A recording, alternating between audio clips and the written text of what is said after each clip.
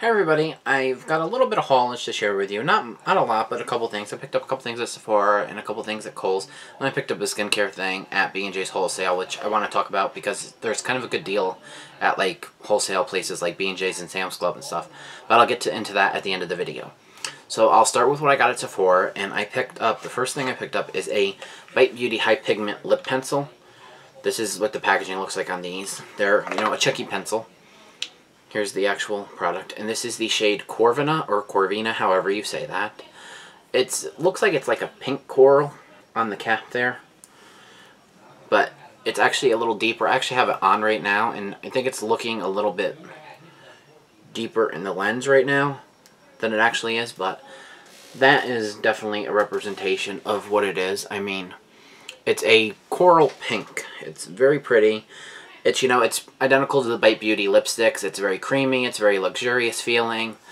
And, it's pretty much just the lipstick formula in this chunky pencil style. Which makes it good for precise application and such. But this shade is exclusive in this, and that's why I got it in this. It's, it's a beautiful shade. It's a coral shade, but it's very wearable, I feel like. And it's a bit brighter, so it's a bit funner if you're going with a more dramatic lip. So, yeah.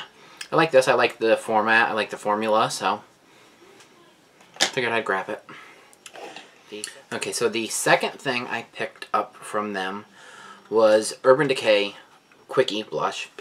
I love this formula. I have Obsessed and Bittersweet already, but I picked up this. It's a very bright, like neon pink. Haven't used it yet. Swatched it, and I like the swatch, so yeah, but I'm loving this line, and I thought that this would be similar to the Balm Lace, and it really isn't. Here, let me just pull it on out and show you guys by comparison. Gotta slide it out. Here's the Balm Lace, and here's Quickie. I want to say Crush, but it's Quickie.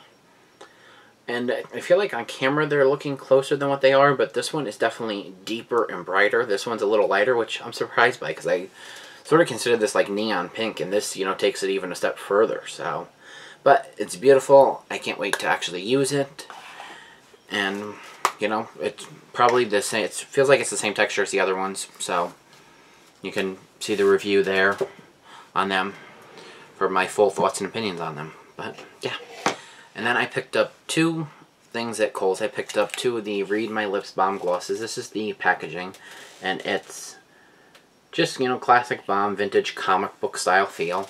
I love the way they do their packaging like this, so a bit of a sucker for that. But I picked up two shades of the gloss, and I picked up, the first one is Hubba Bubba, and this is just this gorgeous fuchsia red color, leaning a little more red or a little more fuchsia depending on what you pair with and how you use it. But it's absolutely gorgeous. It's very nice. It's very pigmented. I'm very surprised by how pigmented it is, because normally things come off a bit sheerer. But I mean, see, that's what I want to show you guys. A very thin swatch so that you can see this really isn't really translucent. That's why I did just the very thinnest rubbed in swatch, so you can see it's not translucent. So I'm impressed with this. It has a bit of a apple type scent to it, so that's something to note if that's something that's going to bother you. I feel like these are a thinner consistency, but not super thin and super slippery. They're not going to really bleed out, but they're not as sticky or tacky as like a MAC or Stila gloss. So I'd say probably they're similar to NYX, but they're a little thicker than that. They're not as thin. So just so you know about the formula, what I've experienced in the little bit that I've tried it. Then the next shade I picked up was Pop, and it's just this, looks like this bright orangey coral. This one is more translucent. You can build it up and get some color, but it's more translucent. It's more light coral. But I figured I'd, maybe pair it over this, or with a coral of similar color that's a little bit brighter to tone it down a little bit. So that's why I picked it up.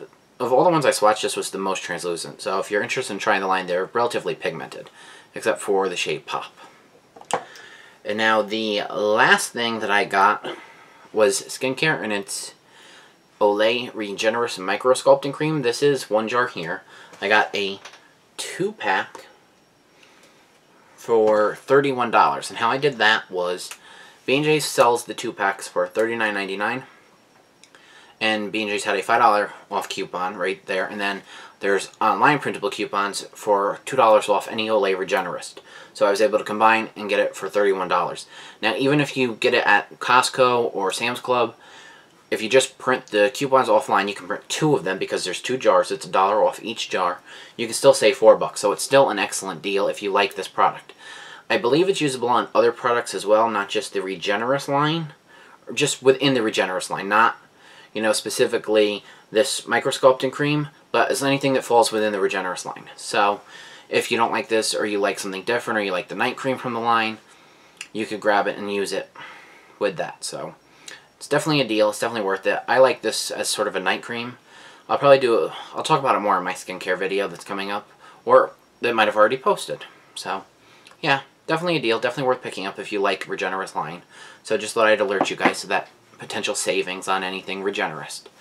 But that's my little haul. Let me know if you want to see more in-depth reviews on anything, any comments, and I will see you guys next time. Bye.